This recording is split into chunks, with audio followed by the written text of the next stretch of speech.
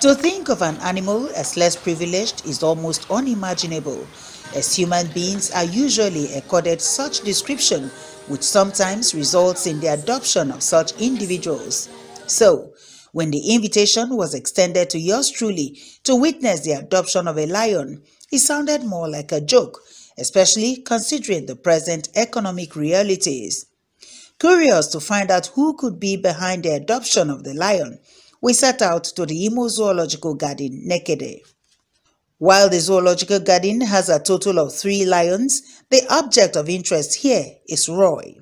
The question now is, why would anyone want to adopt an animal, and a lion at that? Financially, the value of one lion is over $250,000 or more. So losing one because of inability to feed is something that touched me, that say, okay, let us take this in, as we will set up a scholarship foundation for 1 or 2 kids out there and sponsor them and help them. So the adoption does not necessarily mean that they're going to live with us as human in the family. It means that we have them in our mind monthly, yearly, to continue to support their survival. While the Lion Kings were locked up in their cages, Roy was allowed to be held by Mr. Onwubiko, and believe me, the sight of it almost took the breath out of onlookers.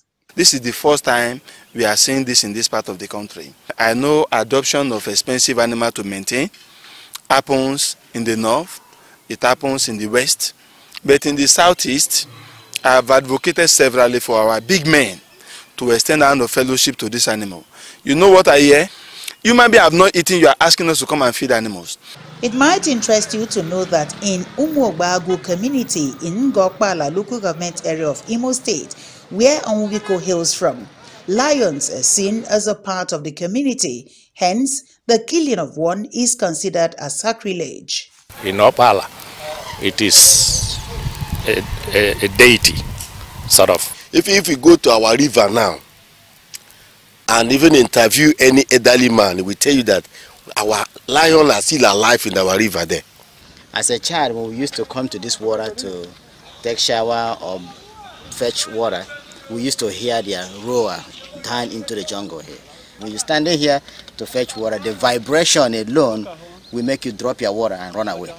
But in order to roar in, we will hear it sometimes even very close. With this adoption, the sole responsibility of feeding and funding of other issues affecting the lion is now taken off the managers of the zoo. Lions take almost 65% of our feeding budget. Okay? So you can understand from this that the cost of feeding lion is huge. With this certificate presented to Mr. Onwubiko, the lion now officially belongs to him for the next 1 year. In Owerri, Mary and Vincent Oko, NTA News.